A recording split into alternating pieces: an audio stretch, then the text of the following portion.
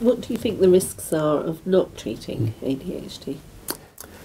I think we can approach this question from two different angles, in the short term and in the long term.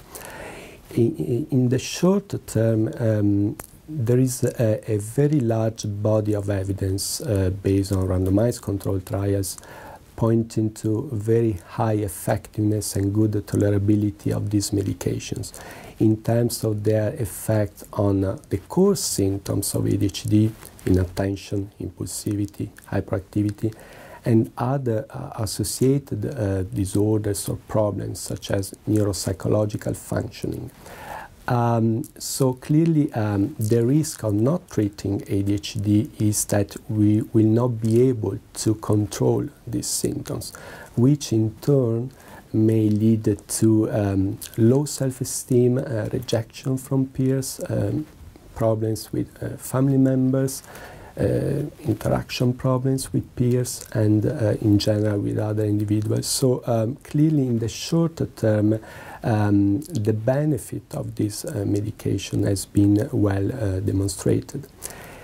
In the long term, it's more controversial because it's really difficult from a research point of view to conduct methodologically sound studies to assess to which extent it's worthy to use these medications, for the simple reason that it's not ethical to randomize individuals in the long term to a placebo when we know that these medications may be potentially effective.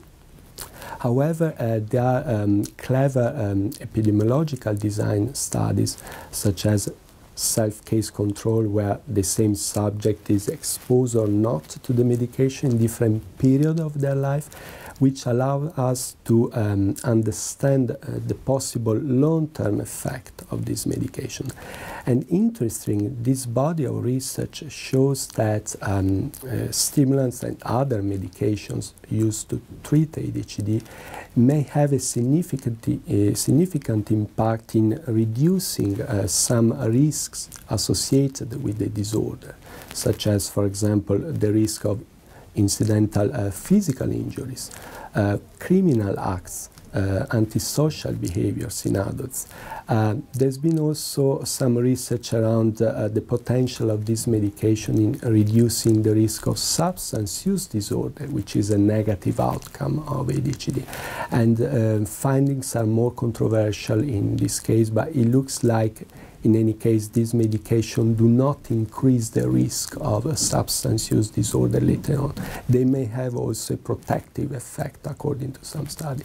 So overall, I would say that considering evidence from randomized controlled trial, epidemiological studies, our own experience as clinicians, is really worthy to consider a treatment of ADHD for the majority of subjects who present with this problem. Some of them probably they will not require a long-term medication treatment, but in most cases this should be considered.